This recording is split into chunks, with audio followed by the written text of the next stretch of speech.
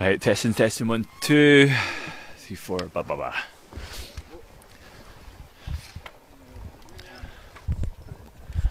Check out my glue. Well, if you keep liking the videos and retweeting them, they're going to keep sending me out here.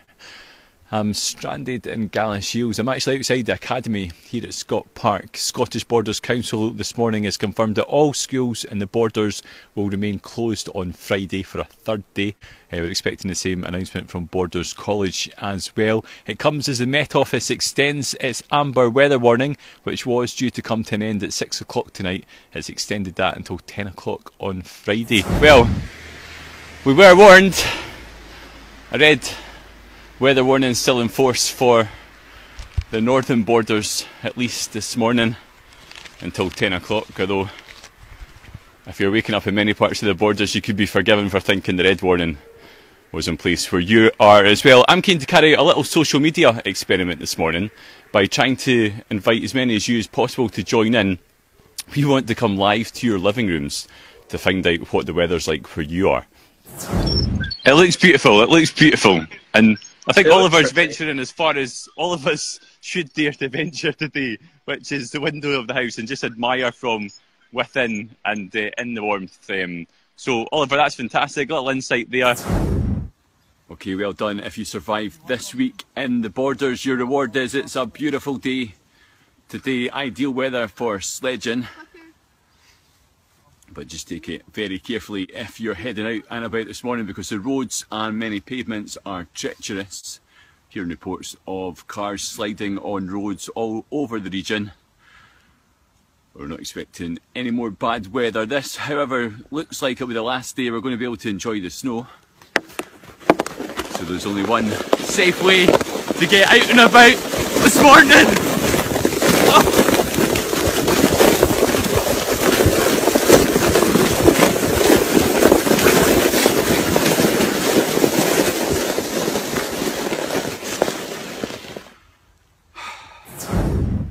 Well, it may not seem like it right now with the snow-covered hills behind me, but St Mary's Loch's a summer hotspot for visitors, including wild campers.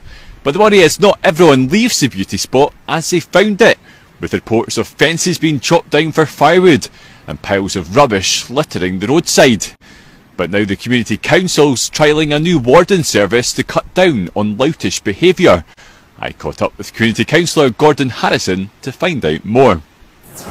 People have parked cars in places where we would expect flooding to occur, but because we're just about peaking here, I think we're just about at the top. The radio Borders cars just across here as well. We'll not leave it for too long, but what's the real worry that could happen here? Well, a couple of years ago, the whole of this area disappeared underwater. Good morning from Scottish Borders Council headquarters in Newtown St Boswells as counting gets underway in the Selkirkshire by-election. 7 candidates are contesting the seat. Trevor Adams for the Conservatives, Jack Clark for the Lib Dems, Kenneth Gunn and Carolyn Penman both as independents, Barbara Harvey for the Scottish Green Party, John Mitchell for the SNP and Scott Redpath for Labour. We'll bring you all that.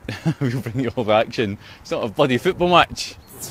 Tell us a bit about that. Learning to ride the horse. Obviously, the Melrose Ride Out on the Monday night is one of the highlights of the festival week. But you've just had the one lesson. So yeah, I've always went down to watch the ride outs, but I've just never really got involved myself. I had one lesson down in the Borders, and up in Aberdeen where I study. I've got some less intense lessons lined up, so hopefully smash those, and before I know it, I'll be your next cowboy. It's obvious from the horse behind me that we're in Hoyt today. We're asking people for their views on the Common Riding's decision to allow ladies to take part in more events this year. And I've got a couple of people with me now to give us their views. What's your name, first of all? Jimmy McDonald.